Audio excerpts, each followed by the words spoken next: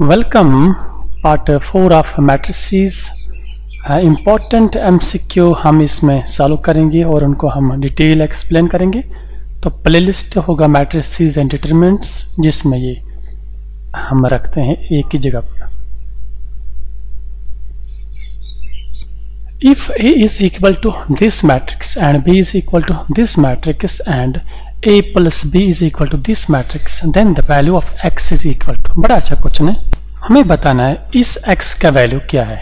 तो बहुत इजी है, आपको पहले समझना है कि इसमें दिया हुआ क्या है। दिया हुआ है A plus B is given, यानी इन दो मैट्रिसेस का एडिशन गिवन है, वो इसके बराबर है। तो हम पहले इन दो मैट्रिसेस का एडिशन निकालते हैं।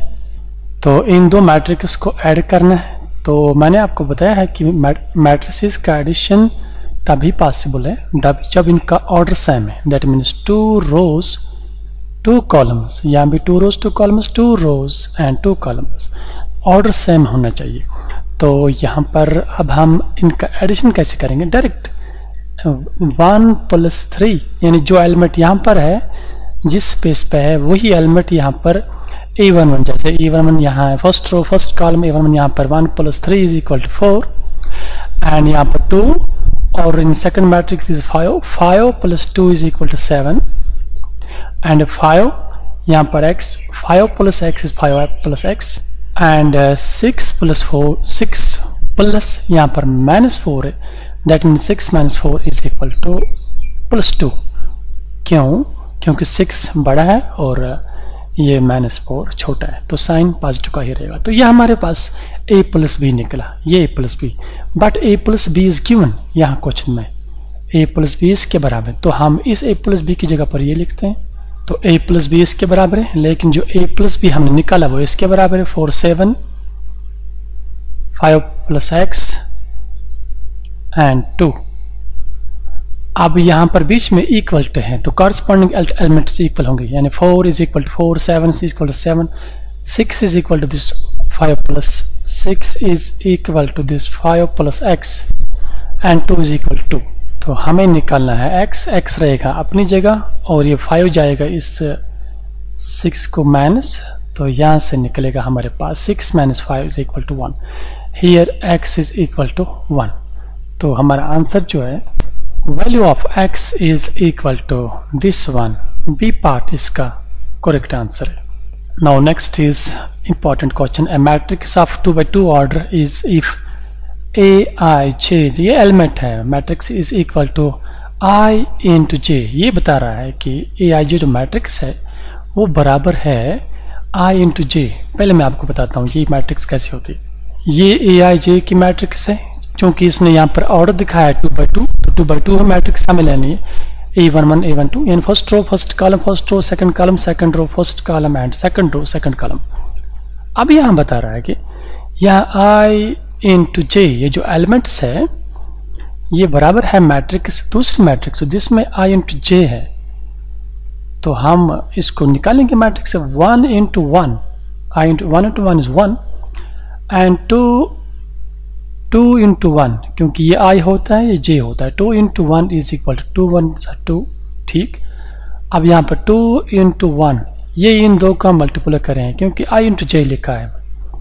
2 × 1 is 2 एंड 2 × 2, यहाँ पर 2 यहाँ पर 2, 2 × 2 = 4, क्योंकि हमें दिया हुआ है I × J। तो जो मैट्रिक्स निकली हमें बताना है ये मैट्रिक्स कौन सी मैट्रिक्स है, फिर कौन सी मैट्रिक्स बनती है। 1 2 2 4, 1 2 एंड 2 4। तो इसका आंसर बनता है यहाँ पर A part. Next is if A + this, A matrix plus this matrix is equal to this matrix, then find the value of A। हमें ये A बताना है, ये A किसके बराबर है। तो इंपॉर्टेंट क्वेश्चन है, A निकालने के लिए आपको इजी है। ये A+ जो है ये प्लस वाली मैट्रिक्स है, इसको इस साइड में लाएंगे तो ये माइनस हो जाएगी इस मैट्रिक्स को, यानी जो मैट्रिक्स यहाँ पर है ऑलरेडी, तो ये मैट्रिक्स जो है इसको जब हम यहाँ पर माइनस करेंगे तो इधर लाने के बाद ये माइनस हो जाता है, यहाँ पर इस साइड में माइनस करना है इसको। तो A का वैल्यू यहाँ पर इजीली निकलेगा। वो कैसे? ये 2 by 2 मैट्रिक्स से, ये भी 2 by 2 मैट्रिक्स से, तो कॉरस्पॉन्डिंग एलिमेंट से इनको आपस में माइनस करना है, ये वाला माइनस। तो मैं लिखूंगा 3 - 2, इसको लिखना पड़ेगा 3 - 2, ये एक सेट है, -6 ये, और -3 और ये 3 कॉरस्पॉन्डिंग एलिमेंट्स को आपस में करना है। यहाँ पर -3 है ये अपना, अब ये वाला माइनस और यहाँ पर अपना माइनस है ये -1, इसको ब्रैकेट में रखना पड़ेगा -1। अब फोर्थ एलिमेंट इज 8 और माइनस ये वाला माइनस और बाकी कॉरस्पॉन्डिंग एलिमेंट इज 4। नाउ अब हम इसको सॉल्व करते हैं। इज ये 3 - 2 is equal to 1 + 1, -6 - 3 is equal to -6 - 3 is equal to 9, क्योंकि ये दोनों माइनस है तो प्लस हो जाएगा, एंड -3 माइनस प्लस ये दो प्लस हो जाएंगे, ये ऐसे बनेगा -3 + 1, -3 + 1 इज इक्वल टू -2, -3 को 1 कम करना है, एंड 8 - 4 इज इक्वल टू +4, क्योंकि 4 का साइन बड़ा है। ये आ गई आपकी मैट्रिक्स 1 -9 -2 एंड 4, 1 -9 -2 एंड 4, तो बी पार्ट इसका करेक्ट आंसर है। Next question, if matrix A is this matrix and matrix B is this matrix, then the value of AB, ये AB क्या है? This is multiply of these two matrices। तो matrix multiplication तभी possible है, तो इन दो matrices का multiplication हम तभी पॉसिबल है जब इनका ऑर्डर हमें पहले चेक करना पड़ेगा, 2 rows and 2 columns, ठीक। अब इस मैट्रिक्स का ऑर्डर 2 rows 1 2 and 3 columns, तो number of columns of first matrix must be number of rows of this second matrix, तो इसका मल्टीप्लिकेशन पॉसिबल है। तो शॉर्ट में आप इस टाइप की ये जितने भी इस रो में आती हैं एलिमेंट, ये ऐसे कॉलम के साथ मैच करने चाहिए। तो अब हम इसका मल्टीप्लाई करेंगे, चलिए करिए आप मल्टीप्लाई। फर्स्ट रो को फर्स्ट कॉलम के साथ मल्टीप्लाई करना है, 1 × 1 इज 1 प्लस -1 × 3 इज -3, हो गया जी ए का। नाउ इस रो को आप सेकंड के साथ 1 × 2 is 2 and -1 × this 2 is -2, 1 is 2।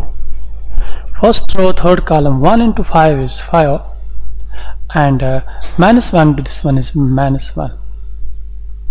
अब सेकंड कॉलम को सेकंड रो को -1 × this -1 is -1 plus 1 × this 3 is 3 and -1 × 2 is this -2 and -1 × +1 × this 2 is +2 and third second row third column -1 × 5 is -5 and +1 × this 1 is 1, ठीक। अब हम इसको solve करेंगे। 1 + -3 is equal to -2, क्यों? -3 को 1 कम करेंगे तो -2 बचेगा, 2 - 2 is equal to 0, 5 - 1 is equal to 4 and 3 - 1 is equal to +2, 2 - 2 is equal to 0, -5 + 1 is equal to -4। तो अब आप चेक करिए, आपका दो multiplication of this two matrix निकला, वो निकला -2 0 4 2 0 -4 एंड -2 0 4 2 0 -4, तो सी पार्ट इसका आंसर है। Now next is find x y z and w if this matrix is equal to this matrix. दिया हुआ है आपके क्वेश्चन में कि ये मैट्रिक्स इस मैट्रिक्स के बराबर है, और इधर यहाँ से ऑर्डर भी सेम है, 2 rows 2 column 2 rows 2 column, तो हम इजीली बता सकते हैं कि ये जो एलिमेंट्स है तो ये एलिमेंट्स आपस में बराबर है, क्योंकि दिए हुए हैं, यानी हाँ 3x यहाँ पर है, 3x की जगह पर यहाँ पर फर्स्ट एलिमेंट जो है first row first column x + 4, तो यहाँ से हम निकाल सकते हैं easily x 3x - x -4 is equal to 0, 3x - x is equal to 2x -4 is equal to 0 and 2x is equal to 4 को राइट में लाइए, x is equal to 4/2, that means x is equal to 2 1 is 2 2 2 is 4, x is equal to 2। तो x का value हमारे पास 2 निकला, तो x तो निकला हमने। अब y को चेक करिए, ये y, ये सेकंड एलिमेंट, यहाँ पर सेकंड एलिमेंट, तो y is equal to x minus y, तो y is equal to x तो निकला है 2, तो इस y को यहाँ पर रखिए, इस ये माइनस y राइट साइड में प्लस y हो जाएगा 2, and 2y is equal to 2, y is equal to 2 by 2, 2 1 is 2y, y is equal to 1, y भी निकाला हमने 1 के बराबर, x इज 2 y इज 1। ये देख लीजिए आप, यहाँ पर ऑर्डर मैच हो रहा है, x इज 2 y इज 1, इनमें से किसी में नहीं, तो हम यहाँ पर ही डिक्लेयर कर सकते थे, लेकिन यहाँ पर नीचे और एक है, x इज 2 y इज 1। अब तीसरा जरूर निकालना पड़ेगा। नो, अब z निकालने के लिए ये यहाँ पर ये कॉलम, ये एलिमेंट, यहाँ पर ये एलिमेंट है, that means 2z is equal to z plus w, ठीक। एंड थर्ड रो यानी 2z एंड इसका यहाँ पर एलिमेंट है z प्लस w, तो यहाँ से आप निकालिए 2z, इस z को लेफ्ट में लाइए, minus z is equal to w, 2z minus z is equal to z, एक z बचता है, z is equal to w, तो इसको आपने याद रखना है। तो z is equal to w, that means ये दो आपस में यहाँ पर सेम हुए। आप थर्ड पे चलिए, 3w is equal to z minus w plus 3x।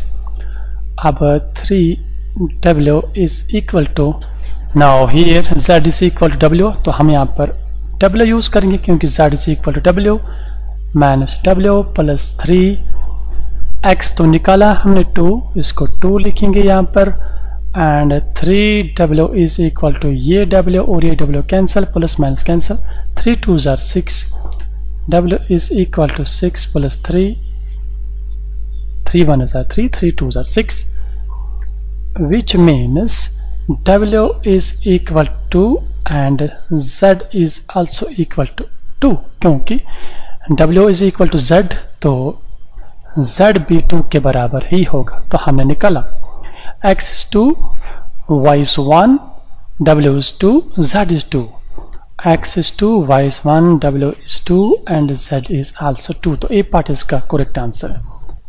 Next is if a is equal to cos alpha minus sin alpha and cos alpha, then find the value of a transpose into a।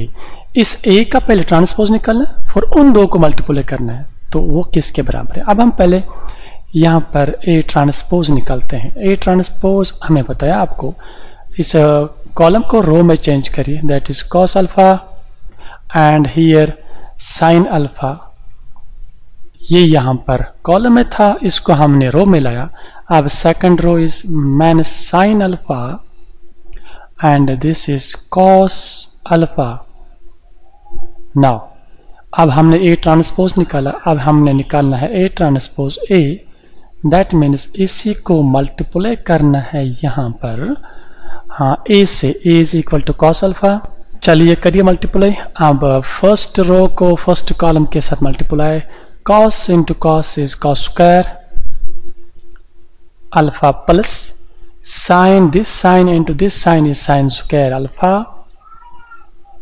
Our first row second column, cos into sin is minus sin is equal to minus cos alpha sin alpha plus sin alpha cos alpha, क्योंकि first row को second column के साथ multiply, sin into this cos is sin cos।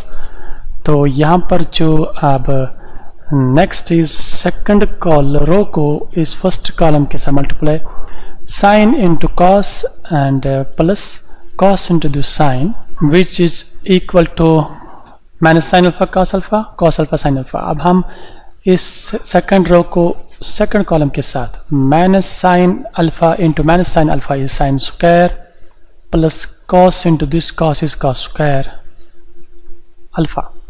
अब हम यहाँ पर इसको solve करते हैं, minus cos sine, minus sine cos cancel, sine cos cancel, minus sine cos cut, यहाँ पर cut, cos square plus sine square is equal to 1, यहाँ पर बचा हमारे पास 0 0 1, क्योंकि sine square plus cos square is equal to 1, तो ये बन गई हमारे पास आइडेंटिटी मैट्रिक्स जिसके यहाँ मैन डायगोनल पे 1 1 है। तो इसका आंसर है 6 का बी पार्ट, क्योंकि ये आइडेंटिटी मैट्रिक्स बन गई। Next question is if a is equal to this then a square is equal to, a square means इसको मल्टीप्लाई करना है। a स्क्वायर का मीनिंग है इन दो को आपस में मल्टीप्लाई करना है इस मैट्रिक्स, तो करिए मल्टीप्लाई। यहाँ पर -7 है तो ये 2 रोज 2 कॉलम है, मल्टीप्लाई पॉसिबल है फर्स्ट रो को फर्स्ट कॉलम के साथ। 2 × 2 is 4 plus 3 × 5 is 15 and 5 × 3 is 15 minus minus plus 7 to 7 is 2 × 3 is 6, यहाँ पर 6 आएगा and 3 × 7 is 20 minus 21. Now second row first column 5 2s are 10 plus 7 5s are 35 minus 35 and 5 3s are 15 and plus into minus is plus minus into minus is plus 7 7s are 49. अब हम इसको solve करते हैं। 6 plus and plus minus को बनता है minus, 6 plus minus minus 21, that means 21 minus 6 is equal to minus. Now 10 plus minus minus 10 minus 35 यहाँ पे नेगेटिव 35 को 10 कम करना, तो ये बन गई हमारी मैट्रिक्स। अब इसका ट्रांसपोज ये बता रहा है, क्योंकि ए स्क्वायर का ट्रांसपोज ये यहाँ पर लिखा है, ए स्क्वायर का ट्रांसपोज भी हमें बताना है।